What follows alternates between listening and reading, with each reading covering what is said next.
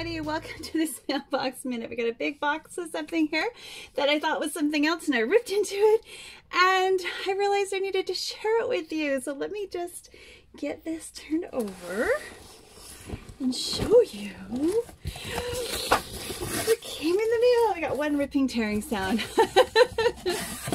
We have finally gotten our first bit of Potash.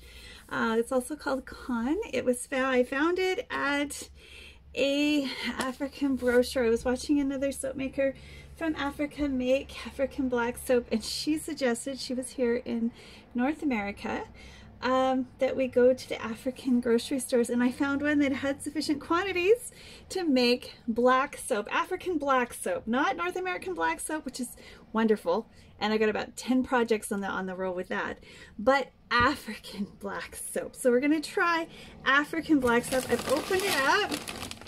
I'll just show you what this looks like. It's a type of limestone, but it is potassium carbonate, the same chemical composition of the chemical that we're using to make our North American black soap. So this is an organic form of it, which is really, really cool. I'm really excited to, it looks like they just took handfuls of it and then it dried in these clumps. So what we're going to have to do is dissolve it.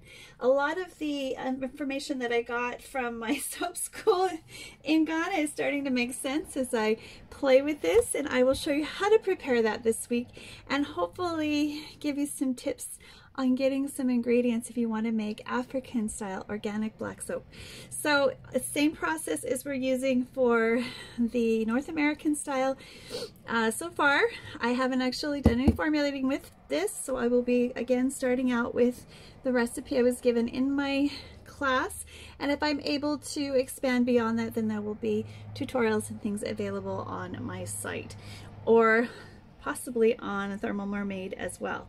So if you haven't had a chance to look at my black soap videos, they are actually on how to make black soap. We will be doing fun things with the black soap later, but this is how to make it from scratch, and I'm so excited to share it with you, and hopefully we'll get it on the internet soon. So without further ado, I hope you have a wonderful, fabulous, fantastic day, and I'll see y'all next time. Bye. Please click like and subscribe and help support me get these kind of ingredients. Those of you who do, woohoo, thank you. Bye for now.